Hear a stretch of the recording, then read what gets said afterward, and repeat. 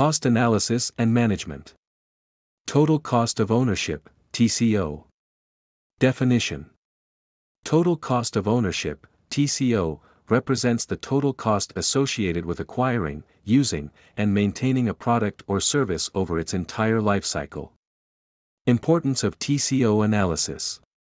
Managers should analyze TCO to make informed decisions about sourcing, vendor selection, and product design. TCO analysis helps identify hidden costs and potential cost savings. Cost of goods sold, COGS. Cost of goods sold, COGS, is the direct costs attributable to the production of goods sold by a company. Analyzing COGS helps in determining the direct costs involved in producing goods and can aid in pricing decisions. Cost volume profit, CVP Analysis. What is CVP analysis? Cost volume profit, CVP, analysis is a financial management tool that helps businesses understand how changes in sales volume, selling price, and costs impact profits. It provides insights into the relationship between these factors and helps managers make informed decisions about setting sales targets, determining break-even points, and evaluating the impact of cost reduction strategies. Activity-based costing, ABC. Activity-based costing, ABC, is a cost allocation method that assigns costs to products based on the activities involved in their production. Unlike traditional cost allocation methods, which often rely on arbitrary cost drivers, ABC provides more accurate insights into the cost drivers within the supply chain. How ABC works.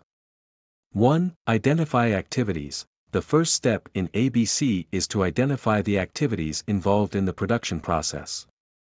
These activities can include setup, material handling, machine operation, and quality control. 2. First assign costs to activities. Once the activities are identified, costs are assigned to each activity. This can include direct costs, such as labor and materials, as well as indirect costs, such as overhead expenses. 3. Allocate costs to products. Finally, the costs assigned to each activity are allocated to the products based on the level of activity required for their production. This provides a more accurate representation of the cost drivers and helps in identifying areas for cost reduction. Inventory turnover ratio. The inventory turnover ratio is a measure of how efficiently inventory is managed by the organization.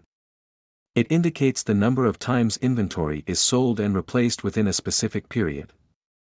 A higher inventory turnover ratio suggests better inventory management and lower carrying costs. Variance analysis. What is variance analysis? Variance analysis compares actual costs with budgeted or standard costs to identify discrepancies and their causes.